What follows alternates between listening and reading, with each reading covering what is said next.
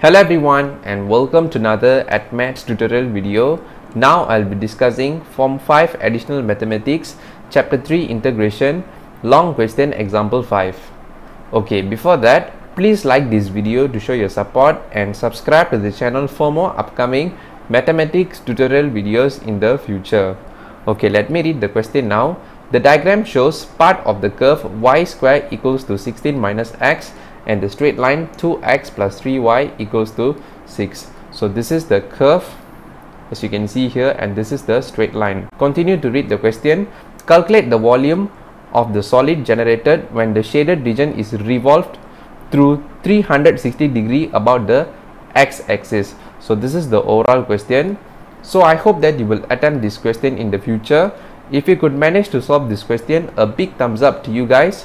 But if you can't solve this question, no worries, I'm going to show you the step-by-step working and the solutions. So without further delay, let us start to solve this question. Okay, before calculate the volume of the solid generated for the shaded region, in this case, so the first step what we need to do is we need to find all the relevant limits. Okay, in this case, the limits are in terms of intercepts. Okay, since we are revolving about the x-axis, we need to collect some of the important information. Okay, so this is the limit that you're going to find out, this one and over this one. Okay, of course this one is the origin which you have the coordinate 0 0. So this is the two coordinates and over here. Okay, so why am I labeling over here? Okay, let me explain to you. So in order to calculate the volume of the solid generated when the shaded region is revolved through 360 degree about the x-axis, so actually you are forming a cone volume. Okay, over here, so this triangle is actually forming a cone, if you notice carefully. Okay, so let me draw a diagram. I hope you can see a cone. Okay, and this is the radius and this is the height. Okay, let me underline.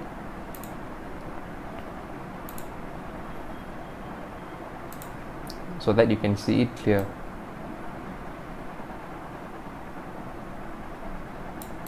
Okay, so as for the area under the curve, so we're going to reflect it to the x-axis. So let me draw it similar over here. Okay, by the way, just a sketch, guys. Okay, so it looks something like this.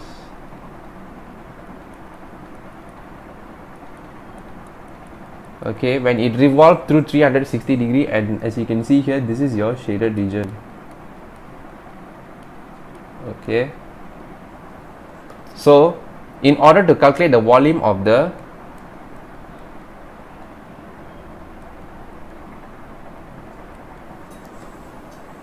shaded region, what you need to do is, the first step, we need to calculate the volume under the curve and then you minus with the volume under the cone. Okay, the volume under the curve and then you minus with the volume of the cone, then you should be able to get the volume of the shaded region. Okay, that is the reason why I'm asking you to calculate the limits first. Okay, that will be our first step. Okay, without further delay, let us write the step 1. Okay, in this case, step 1, find the y-intercept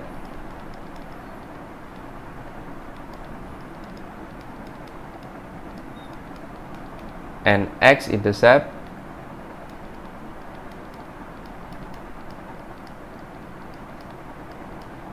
from straight line. Okay, so as you can see here, so this is the straight line. Okay, let me erase this diagram. Okay, now it's better. So from here, let us begin to calculate with the x-intercept. So to calculate your x-intercept, you set your y value equals to 0. Okay, so when your y equals to 0, so from here you get your 2x equals to 6. So you calculate this, you should get your x value is equals to 3. Okay, So your x value should be equals to 3. Okay, so let me underline this. So this is your first information regarding the limit. Okay, so from here let us proceed to find the y-intercept. So for the y-intercept, we're going to set our x equals to 0. Okay, so from here when your x equals to 0, 3y will be equals to 6. So to get the y, what you do, 6 you divide with 3. So from here you get your y value equals to 2. Okay, so this is your second information. So from here you know that your height of the cone is equals to 3 and your radius of the cone is actually 2. Okay, so let me label this. Since it's revolving 360 degree, okay, like I've explained in the earlier of the discussion, in order to find the volume of the shaded region. Okay, so we still have one information left to find, which is the second intercept, which related to the volume under the curve. Okay, so that will be our step 2. So step 2, find x-intercept of the curve.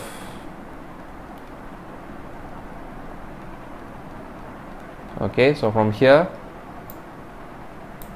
so to get the x-intercept, so you set your y equals to 0. So from here, when y equals to 0, so from here you get 16 minus x equals to 0.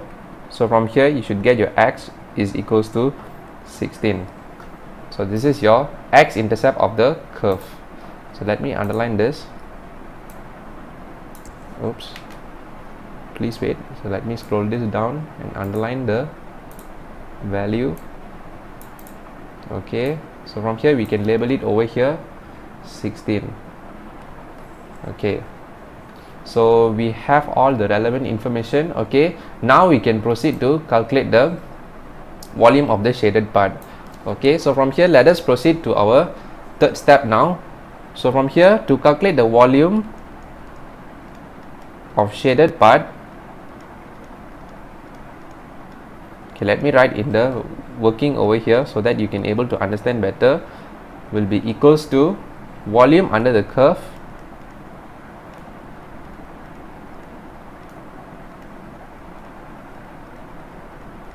and then you minus with the volume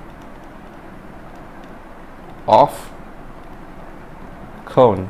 Okay, so from here I'll write this volume of shaded part as V shaded, V subscript shaded.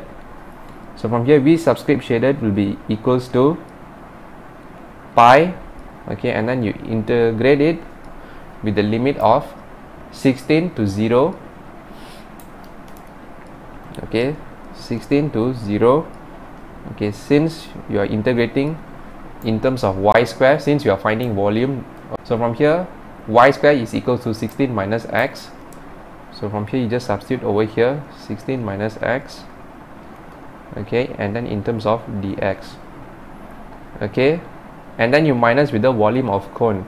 So the formula to find the volume of cone is 1 over 3 pi r square h. Okay, so from here your radius is 2 and your height is 3.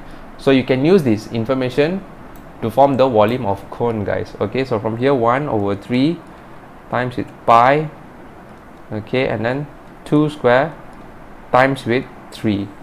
Okay, so this is the volume of cone. So I hope you understand the concept of how I get this equation, guys. Okay, it's based on the revolution about x-axis through 360 degree. Okay, so let us continue. So let me integrate this. So from here V subscript shaded is equals to pi. Okay, so integrate the inside variable, you should get 16x minus x square over 2. So with the limit of 16, 0. Okay, so this 3 and 3 you can cancel off, so you cancel, get 1, you cancel, get 1.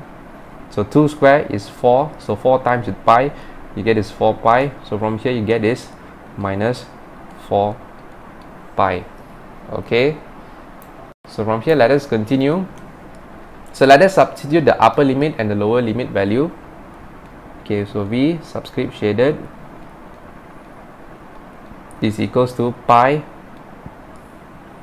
Okay, and then square bracket 16 times with 16 minus with 16 square over 2. Okay, and then you minus with 0. Okay, so since you substitute everything, so you will end up getting 0. Okay, and you minus with 4 pi. Okay, you substitute everything, you calculate this, you should get your v subscript shaded is equals to, okay, so please wait guys, let me calculate this. So 16x minus x square over 2.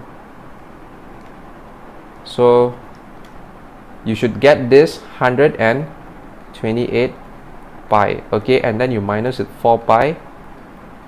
So from here your final answer should be 124 pi units cube.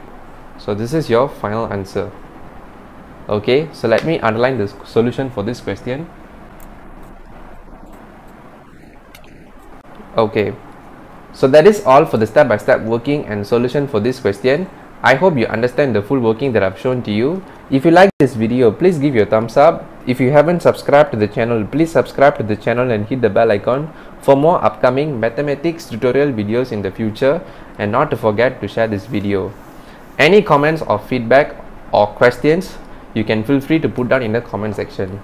Thank you everyone for your support, and I'll see you in the next video.